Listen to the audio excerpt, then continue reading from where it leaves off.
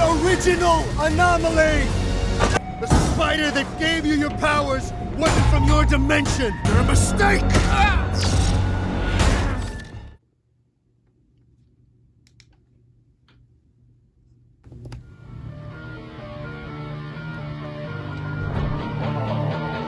Heard you want to talk to the mob. Heard that you trying to get involved with us. Heard that you trying to come ball with us. We don't do that shit at all. I don't be waiting on y'all. Y'all just be waiting the ball. Y'all be on shit, nothing at all. Come on, that was funny. Let's see. Buddy's huge. Jesus.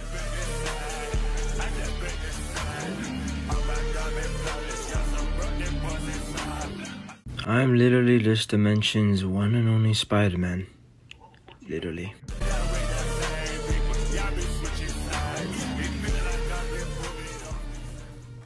Right. Well, he's big.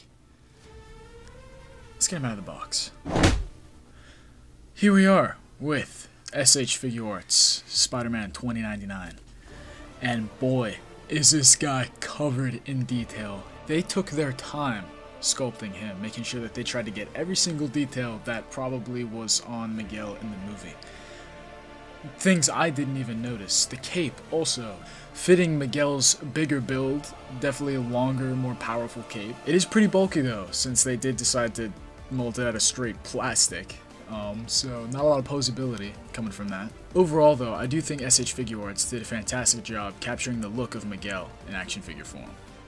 The chest especially is an art piece. I couldn't imagine the amount of time it would take to have to go in and make all these little lines, especially going in with a reference, because I have not seen the movie enough to know how any of this looks. So this could not be movie accurate, and I would not know, honestly, but I can appreciate it, especially when holding it in hand. It definitely makes the figure pop a lot more than the Marvel Legends figure, for example, which was like holding a buff ramen noodle. I don't know. It was just appalling in my hands. Even on the back, they didn't waste a centimeter of clear space. They wanted to use every spot of the canvas. Even the cheeks. Look at the cheeks. Yeah.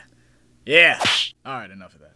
And for accessories, you got 2 fists, 2 open claw hands, 2 open palm hands, and an unmasked Miguel head. And of course, his watch. It's much cooler than a watch. Okay. It did also come with a much smaller one that does not fit on him, obviously. This one's meant for Gwen, and I think it's really cool that they included this, because it could have just came with Gwen or not really even be included at all, but I am really happy with the way it looks on her, so I'm super stoked that they included this with Miguel. He comes with 2 pretty cool web effects, although I would have really been happy to see more different designs, just for more versatility. Still dope though. Now, before we get into articulation, I do want to mention that I already did the upper torso modification where I just flipped that peg upside down because the disc completely prohibits it, so this is how it looks when it's done. So that allows for a lot more movement. Removing that thing was a bitch, so be careful.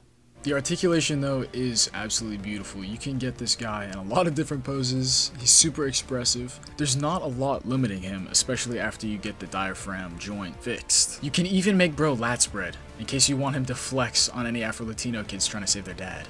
And as you can see, torso's moving like butter now that we got that peg flipped around. I would definitely recommend it if you have the time and finger strength to get that thing out. But, as I said, please be careful. This guy is an expensive figure, so you do not want to be breaking him. And despite his bulging physique, Miguel still has no problem getting into those deep Spider-Man poses that just look so beautiful and so natural to him. The saggy butt is wild though. And I think for how many different angles of Miguel's yelling face that we got in the movie, that it was a huge missed opportunity for SH Figure Arts to include any other heads rather than just the weird expression that we did get with Miguel. Even a squinty masked face would have been nice. I did also want to mention that after directly taking him out of those poses, that the lower back started to get caught on that inner piece, and it started to cut up on a little bit of the plastic, but after getting it out, it went down perfectly, but it does get stuck if you move it too far forward, so definitely be careful of that. And on to the size comparisons. Here he is with Miles and Gwen, Spider-Man Unlimited and Scarlet Spider, Peter B. Parker and Spider-Punk, Spot and his little brother. And for those of you who are curious,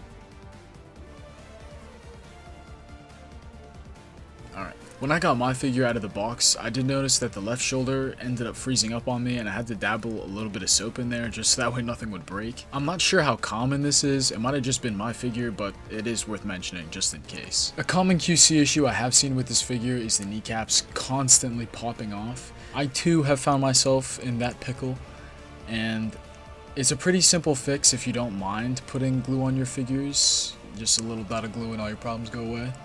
But otherwise, you're gonna have to suffer in silence because they just will keep popping off.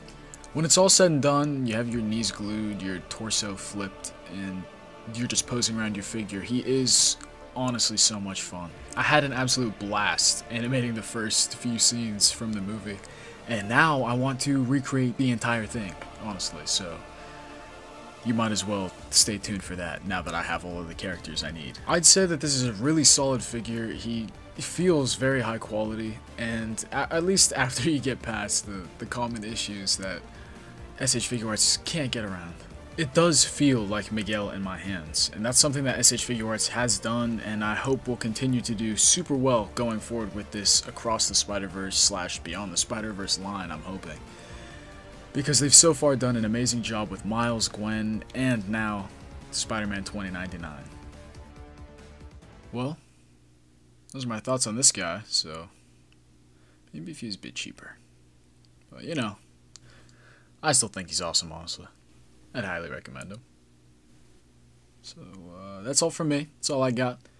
Thanks for watching, and until we meet again, adios.